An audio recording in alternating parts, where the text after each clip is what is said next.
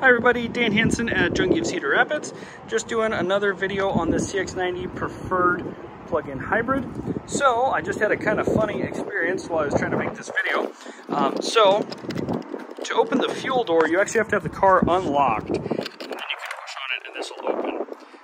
And you can see all the charging symbols in there. But if I take the key fob and I hit the lock button like that, and you'll watch me push this and try and open it, I felt a bit foolish there for a minute. So go ahead and hit the unlock button.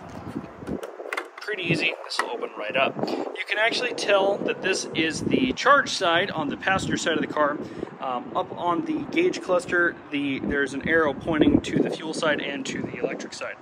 So we're going to be using this Lincoln Level 2 charger here. It does say Lincoln, however, because it is a J1776 plug-in, once my camera focuses up, which is basically any charger that isn't a Tesla plug-in or a DC fast charger, like I have mounted over there on my wall, you will be able to use it on the Mazda CX-90. So, what we're going to do, first of all, is come in here, open this up, you take this little cover out, and then you'll notice it has this little tab, hook that right there, like so. Kind of keeps it out of the way and stops you from dropping it like I just did. Now over here there's a couple of symbols.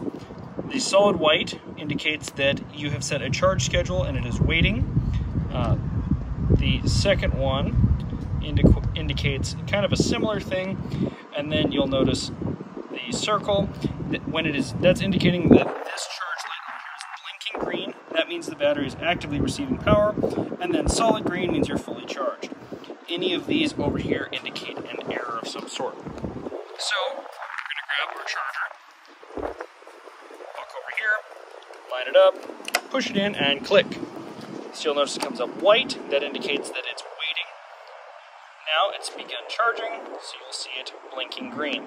Blinking green is the big thing you want to make sure you see. Something interesting with Mazda over the XC90 Volvo I covered a few days ago is if I walk up here to front of the car, and this is a little bit tricky to show on camera, but you can actually see on the dash there is a battery that indicates how much charge you have.